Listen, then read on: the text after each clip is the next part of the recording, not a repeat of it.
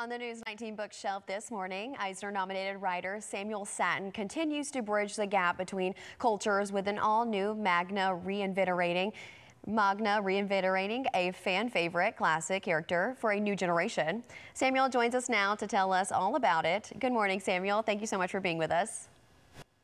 Good morning. Thank you for having me. All right, tell us more about the manga and how it's different for graphic novels here in America. So manga is really just the Japanese word for comics. So I'm not sure. So basically, it's the same kind of idea, but with manga, you have some differences in the medium. For example, a lot of it is black and white, and it reads from right to left. The stories run the gamut, but sometimes they're considered to be for a little bit more of a teen or mature reader, though that's not always the case. Oh, yeah. And now, how did you discover manga and anime, and what is it that you love about the form? Well, I discovered anime first when I was younger because I grew up in the 80s and 90s when there wasn't a lot of manga around. It was mostly anime.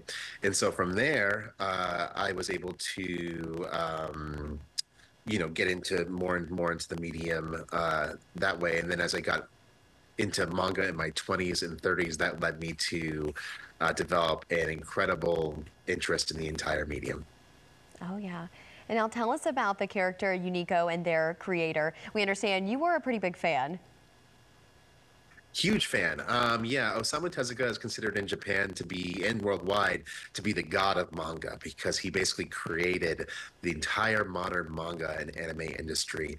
And in 1976, he created this character named Unico, who, on a trip to Los Angeles, actually, he created it with the idea of appealing to American kids in partnership with Sanrio, which is famous for Hello Kitty. So Unico is a character who is his ability to spread love and kindness draws the ire of a vengeful goddess, the goddess of love and beauty, Venus.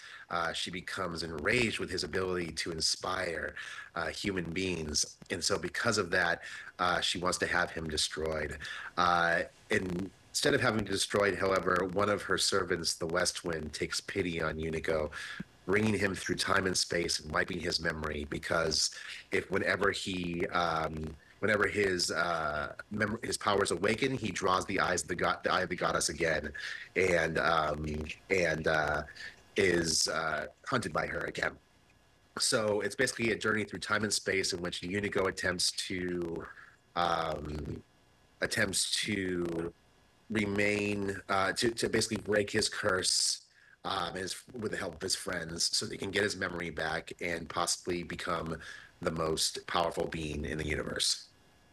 Oh, wow. And now Unico, on the surface, you gave us a little bit glimpse of that. A simple children's story about a cute and sweet unicorn, but yet it's also a complex story about how love can be used as a weapon. Is the universality of these themes a hallmark for a good manga? Mac?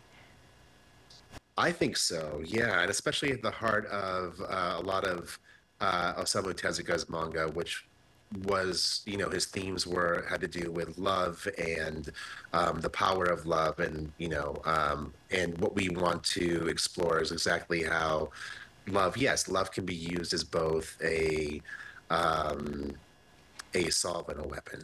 But again, at the same time, it's also a children's story, and it's a story that's really identifiable to kids. It's an adventure story in which we just follow this young unicorn as he bravely faces down gods and monsters and travels through time and space. All right, now where can our viewers go to keep up with Unico and you, of course? Sure. Yeah. So my social media is Samuel Sattin across all, Twitter and Instagram and all those different things. And you can also follow Scholastic or Graphics to learn more.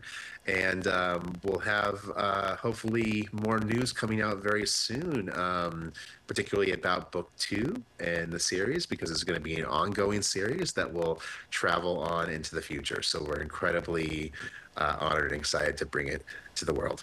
Well, I'm excited. Thank you so much for being with us today and sharing all of that.